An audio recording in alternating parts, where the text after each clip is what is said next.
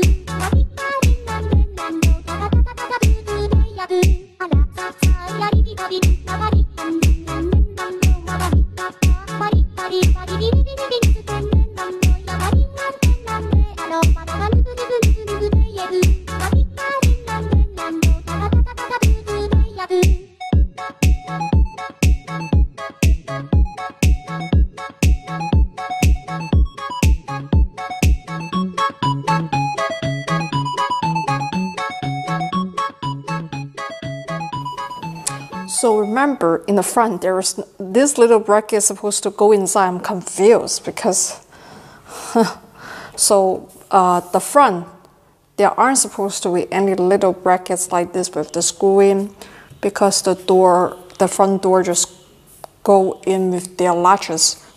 This video is made possible by the generous support of JLC PCB, China's largest PCB manufacturer.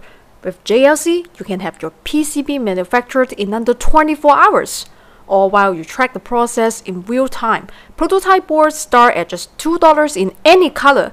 Check the description box for more info. One of the best ways to support me is to support the companies that fund this channel.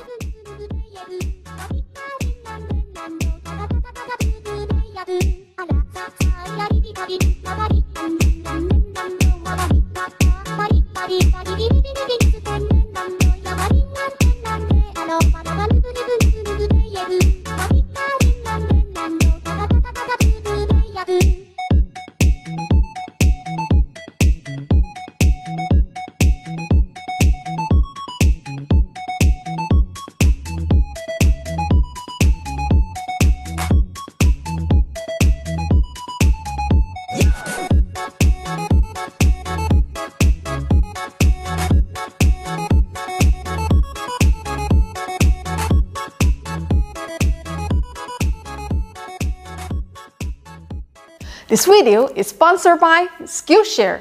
Skillshare is an online community where you can take a class and learn how to do pretty much anything. While YouTube is good for entertainment, the constant ads and stalling and teasers on so many channels these days make it a difficult place to learn specific skills. Skillshare is only $10 a month, has classes on thousands of different subjects and is constantly adding new ones. As you all know, I'm a big FOSS or free open source software fan. Last month, I showed you one of the tutorials Skillshare has for FreeCAD, a powerful FOSS CAD package. This month, let's take a look at Inkscape. If you need to do any illustration or laser engraving, Inkscape is a program for you. So today, with a little help from my friends at Skillshare, I'm going to brush up on my drawing skills. Inkscape is FOSS, free open source software that you run locally on your computer. Once you learn it, no one can take it away from you. Like FreeCAD, I've used it a little in the past, but it's important to maintain these skills, so I'm just going to take a little refresher with Skillshare. So, I start creating a square, then I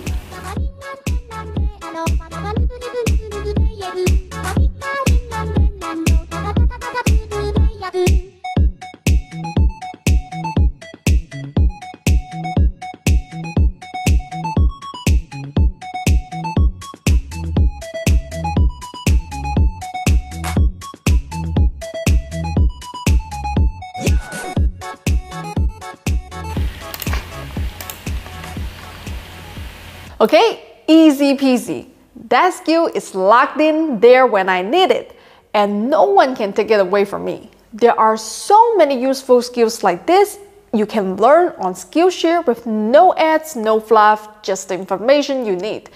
If you'd like to learn a free open source software application, or well, pretty much anything else, the first 1,000 of my subscribers to click the link in the description will get a free trial of premium membership so you can explore your creativity. Okay, now let's level the back.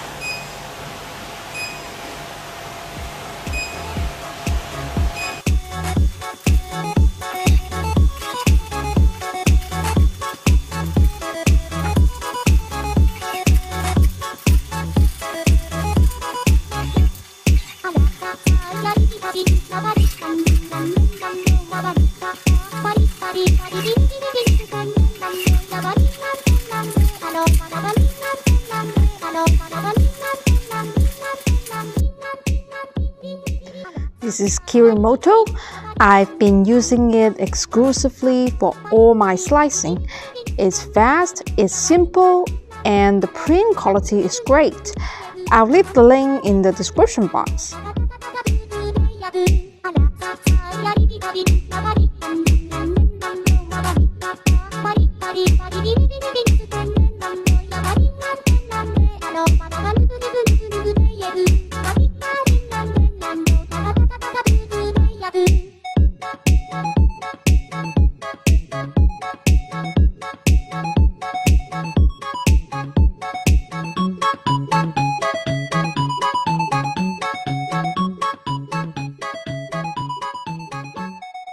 Okay, this is an interesting one.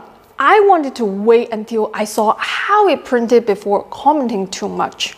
First off, by Creality standards, assembly is a huge hassle, takes a ton of time. I wanted to use the hand tools that come with it for the sake of authenticity. That was stupid. You should use an electric screwdriver. My hands are still sore. But all that time and hassle gets you a very strong, rigid frame for not a lot of money. I have to say, I really like how it came out. It's stiff, it keeps straps out, it looks nice, just use an electric screwdriver. Then we move on to the mechanics, which are a little weird. XY movement is done with a replicator tool style gantry. This is a well-proven 9-year-old design that's still used by countless 3D printer companies. Most notably, FlashForge. It uses rods instead of Creality's usual V-slot, but it's very reliable, easy to repair, and makes for high-quality prints. The Z-axis is where things get weird. A notable weakness of most replicator derivatives is their use of a cantilever bed that's supported on only one side by rods and an Acme screw. For the Sermoon D1 pop a few crazy pills and decide it rots on the XY, we slot on the Z, which is pretty weird, but it seems to work. Not only did it print the Maker Mills torture kill right out of the box, it did it about 30 to 40% faster than a typical CR10 style printer does for the same quality. Because you don't have to move the whole bed back and forth. That's a tremendous amount of time savings and, in my opinion, justifies this printer even existing. I don't have time today, but next time I'm going to do a whole in-depth flexible filament test to see how it handles it. That would be a second reason to purchase the Sermoon. The fact that it comes with a direct draw extruder is the first. But if you do want to go ahead and buy one of these, please remember, while I'm honest, I am sponsored by Creality, so you should go watch some other reviewers and see what they have to say about the Sermoon D1 before buying anything. That's it for today. I'll see you all next time. And remember, if I can do it, anyone can do it.